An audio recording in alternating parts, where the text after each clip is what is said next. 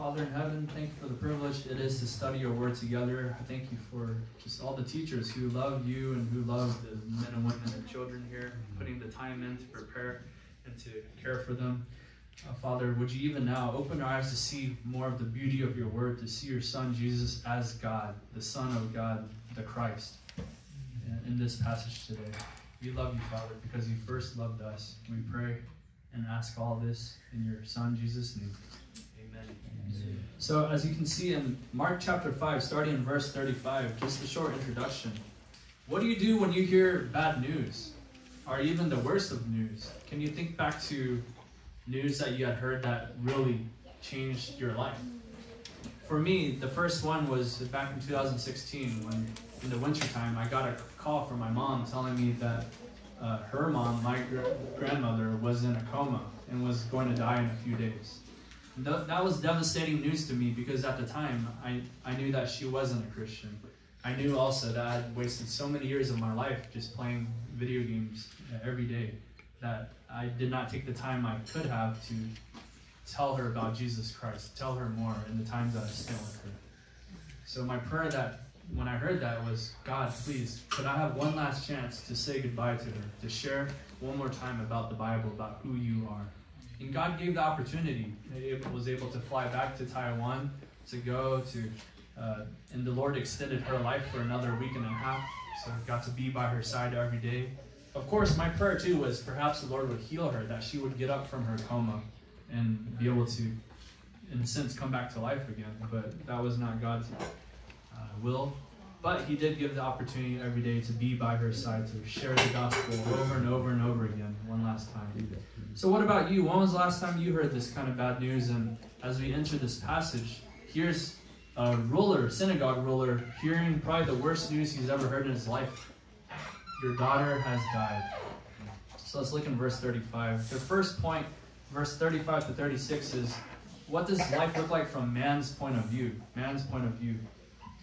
While Jesus is still speaking, and this could have been hours already in talking to the bleeding woman, they came from the house of the synagogue official.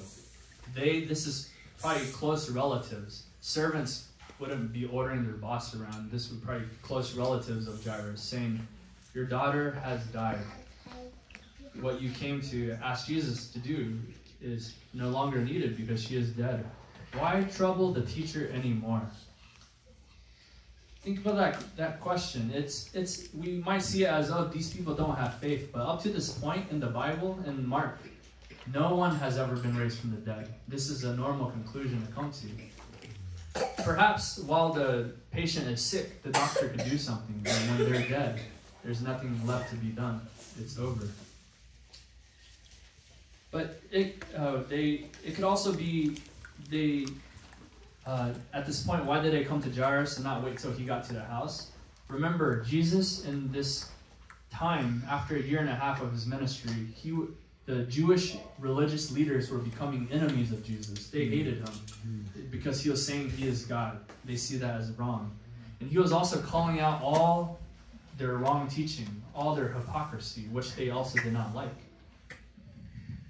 They perhaps wanted Jairus, hey, don't associate with this Jesus. Just don't let him come to the house. Like, it's over. Just come back and you can still keep your synagogue position. You can still be the respected synagogue leader.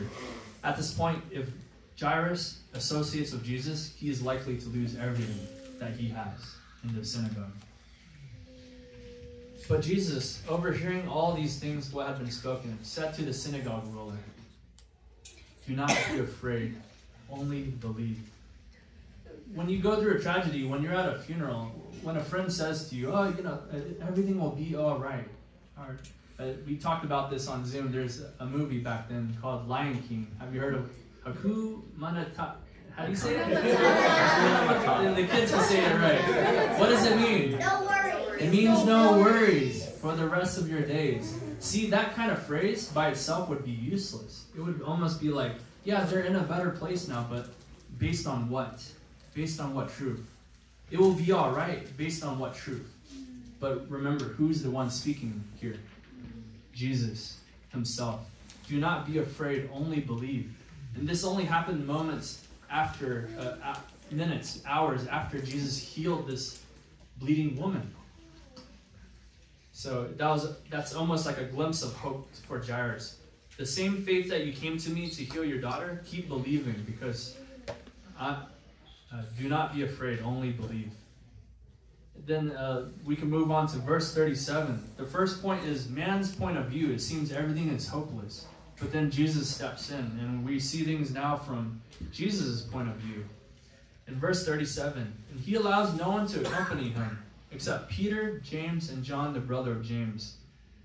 He doesn't let anyone else. Again, there's a crowds of thousands upon thousands of people. He's not letting one single person come with him. That must have taken quite some time, right? If the rush is to get back to Jairus' house as soon as they can to heal his daughter, this is not the way to do it. But Jesus is, you know those people in the crowd. I remember this one lady, they were closing the ice cream truck, but she was still arguing for, I want my ice cream. So you can imagine the crowd, how long it took to get every single person to leave and not follow them. And except Peter, James, and John. Why these three? We know Jesus as God, for his children, he does not play favoritisms in the same way that he commands parents don't play favorites for your children, because that would cause so much chaos at home for the children and unhappiness. Jesus also, he chooses these three not because they're better, not because they had more faith. Remember, Peter's the guy who seems to speak more than he should. Peter and James and John, just to answer that question briefly, Peter is the one who would go on to disciple John Mark. The reason why we could read the Gospel of Mark is because Peter was there as an eyewitness. He also wrote other epistles, 1st and 2nd Peter. James, who is he? He would be the first apostle to die for the faith. So Jesus is strengthening his faith for what is to come. And finally, John, who is he? God used him to write the Gospel of John, to be the last living apostle, to write 1st, 2nd, 3rd John, to write Revelation. Jesus was preparing these three for a special ministry. That's why he spent more time with these three.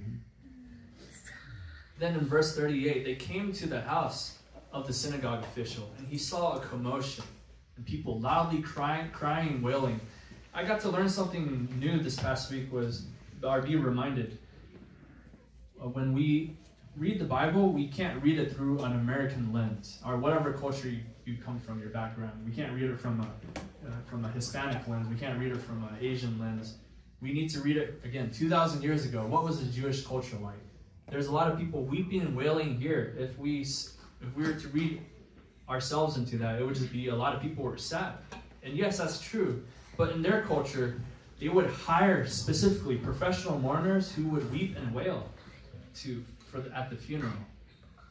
And by this time, there is a funeral.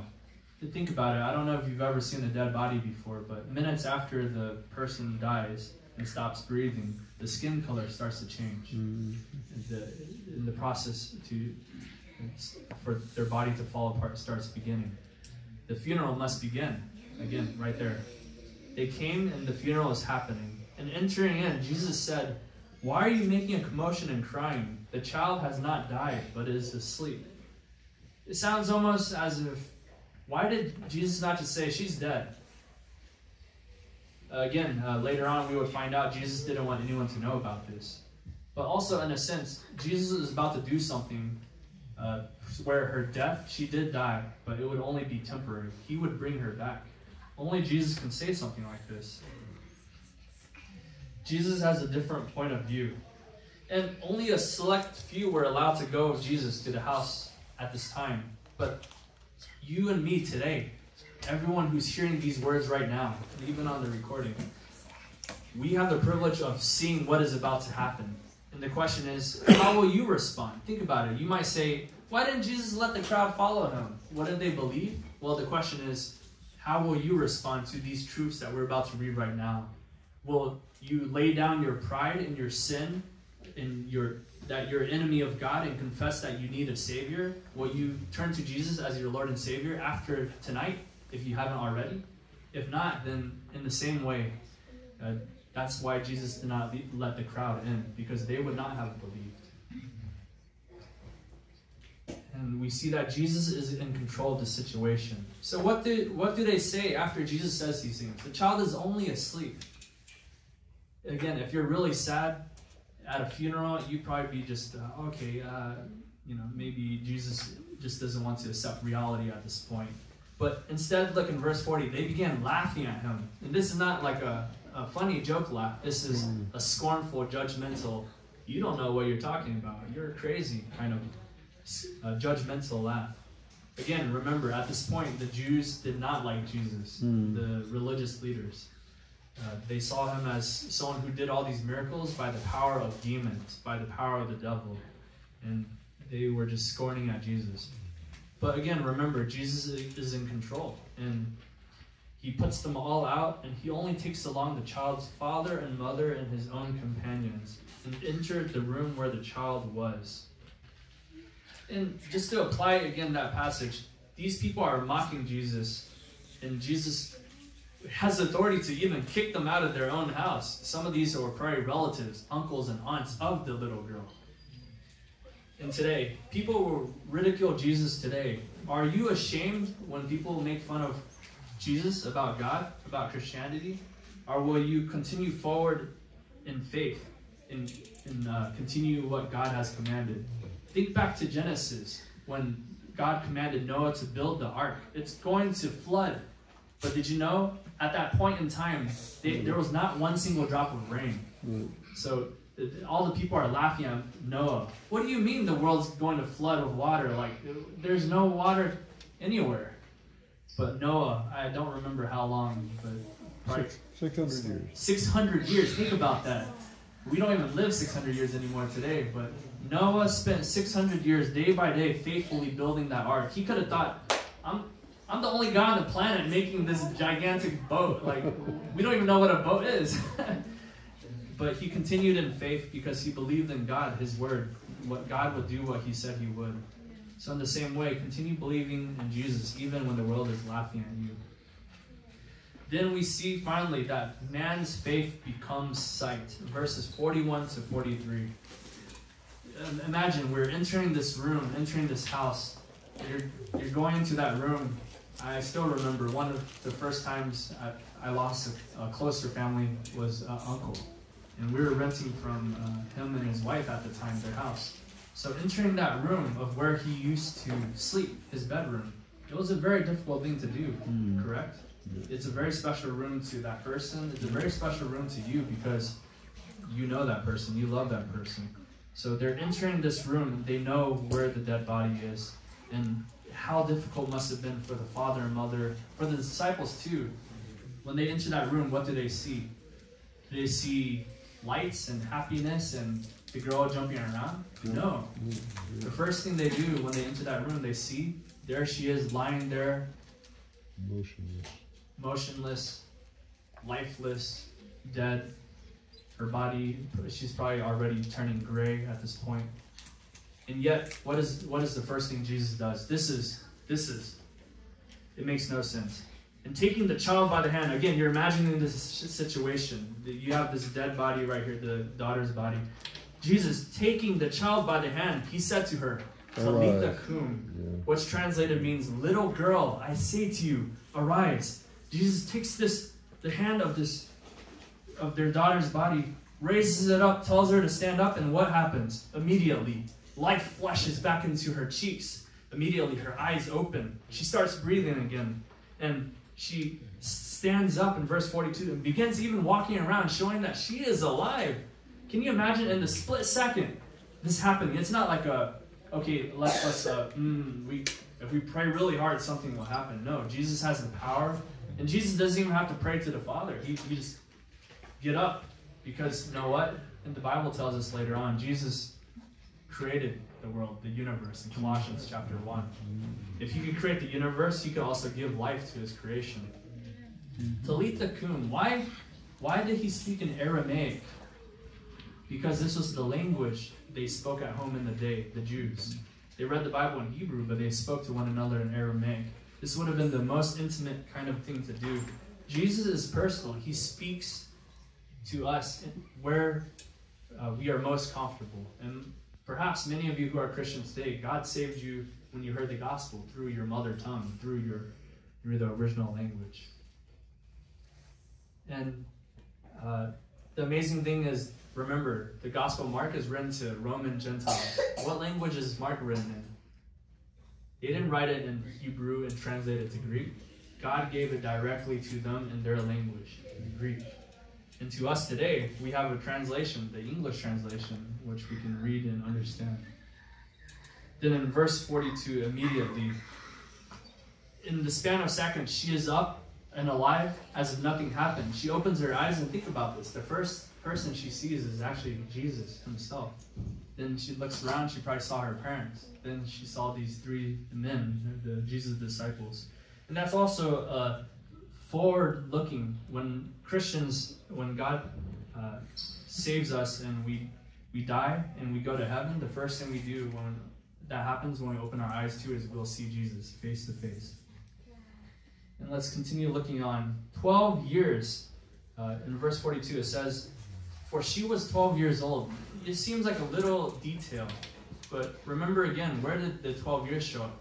Earlier in the passage, when the woman who was bleeding for 12 whole years. Think about this. Perhaps Jesus had a lesson to teach Jairus. While Jairus was, "Jesus, please come touch my daughter so that she would be well." And then all of a sudden, this interruption, seemingly an interruption, comes in from the bleeding woman. And not only does she cause the whole Jesus to stop, but she spends the next who knows how long, maybe hours, sharing her testimony, sharing of how she was unclean, sharing of how she was bleeding for 12 years. All the while, Jairus must have been thinking, "Jesus, we need to go. My daughter's about to die." But if this woman had to suffer 12 years in God's perfect time to be healed, then, hey, perhaps Jairus, you can learn to have compassion on others and understand too, you can wait a couple hours because I'm still in control. This was not a surprise to Jesus. Almost as if nothing else matters. This shows us Jesus' compassion. 12 years, it's not by coincidence, it's not by chance or luck. God is in control, and because Jesus is God, he's in perfect control. Imagine if the woman showed up the day before or the day after. They would have missed one another. But this little detail, Marcus should remind us again of who is in control, Jesus. And immediately they were completely astounded. They must have been so happy and yet so surprised. No one's ever seen something like this. So what do you do when you see a miracle? What do you do when you see something amazing happen? You want to go tell everyone. You want to tell the world. And what does Jesus say in verse 43? Keep it quiet. He gave them strict orders that no one should know about this. And he said that some food should be given to her to eat. Why should no one know about this? Think about this. Well, it's because, remember, in God's time, this was not the right time for others to know about this miracle. But today, we do. And again, how will you respond to the truths that you heard? But at the time, perhaps Jesus was protecting the family, protecting the girl. How would it be like to go through school and be known as the girl who was raised from the dead? Your life would probably be very different. And also protecting the family. Remember Jesus in the other Gospels, when Jesus did decide to make a resurrection public, he raised Lazarus from the dead. What did the Jewish leaders want to do to Lazarus? They wanted to kill Lazarus because on the testimony of Lazarus, many people were coming to the faith. So Jesus also perhaps wanted to protect his family. It wasn't the right time, but on Jesus' time, it will be the right time. I want you to notice throughout this passage, when we studied verses 21 to verse 43, when Jairus was first introduced in verse 22, and one of the synagogue officials named Jairus came up. When someone is named in the Bible, it's very important. This is someone memorable, and even this would be someone known to the Mark's audience. Jairus, the synagogue official, probably synagogue official no more. We see that things didn't happen on Jairus' time. Come, save my daughter. Things didn't happen on the woman's time. Please, I want to be healed. But for 12 whole years, healing did not come to her. But everything comes together on God's time, on Jesus' time. And We see that today is the right time. Again, today we have the privilege of stepping into that same room as the disciples, as the girl's parents, as Jesus himself. We get to see Jesus raising the girl from the dead. And the question is, what are you going to do with the knowledge that you have, with the information you have? Just to kind of close up, I want to give some things. We see Jesus' compassion in verse 43. He said that some food should be given to her to eat. Again, this is a girl who died of an illness, and for a while she probably did not eat food. He knew what she needed. He has compassion. But it may also be to show us Jesus' main reason for coming to the earth was not to feed us, was not to even raise us from the dead. He didn't just come to, when he raised her from the dead, he could have also gave her a full stomach, correct? Like, made her not hungry. But it may be to show us that his first reason for coming is to meet our spiritual needs. When every person has a problem of sin. We're all enemies of God from the moment we were born. We are all born, we live our own lives, and we only care about ourselves and don't even think about God and his word. And because of that, God deserves to have us all separated from him for all times.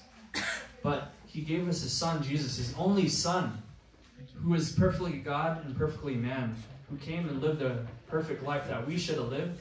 And he died on the cross, paying the penalty for sin that we should have taken on ourselves. And he rose from the dead himself. He didn't need anyone else to raise him from the dead. He rose from the dead himself to show that he is God.